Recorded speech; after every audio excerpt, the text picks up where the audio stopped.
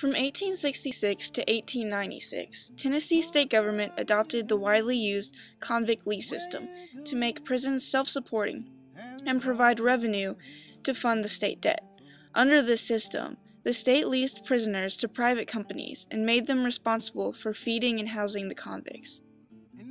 In July 1866, Tennessee leased its first convicts to furniture companies. In 1884, the Tennessee Coal and Iron Company, which was owned by Thomas O'Connor and Arthur St. Clair Collier, leased the state penitentiary for an annual fee of $101,000. After 1889, Tennessee Iron and Coal obtained the authority to sublease prisoners to other companies.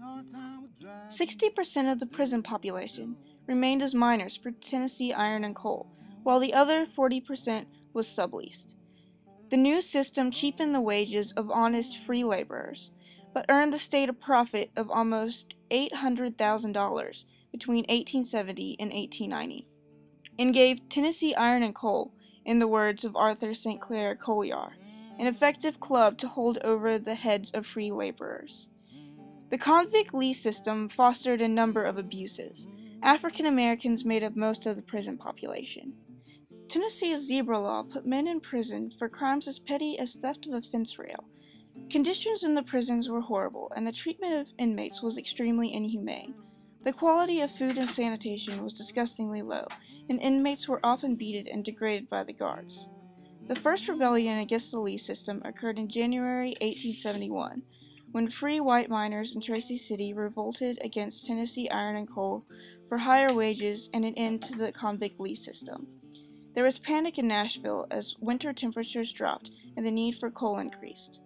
The miners mounted an assault on the guards to prevent the convicts from working, but the assault failed and Tennessee Iron and Coal emerged victorious.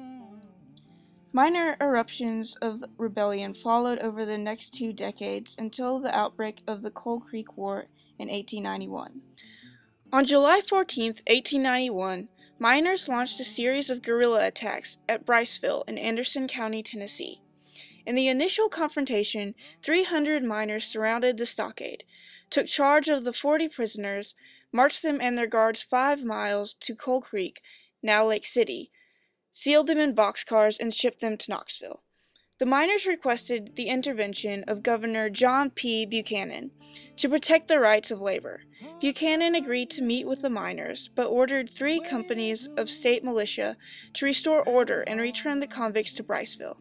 In his meeting with the miners, Buchanan advised them to seek justice through the courts.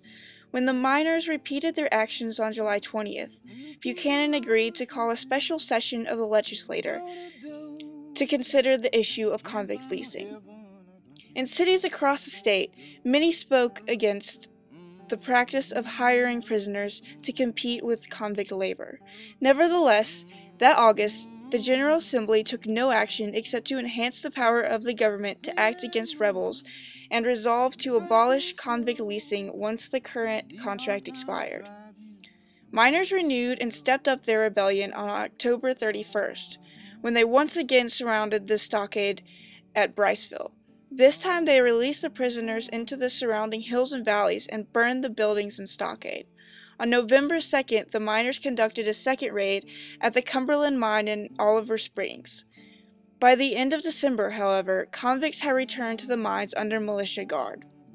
In August 1892, the miners in Grundy County revolted at 2 sites operating by Tennessee Coal and Iron. The attacks at Inman and Tracy City sparked renewed revolts in Anderson County. An attack on the stockade at Oliver Springs was met by gunfire, and several miners were wounded. In the end, the outnumbered militia surrendered.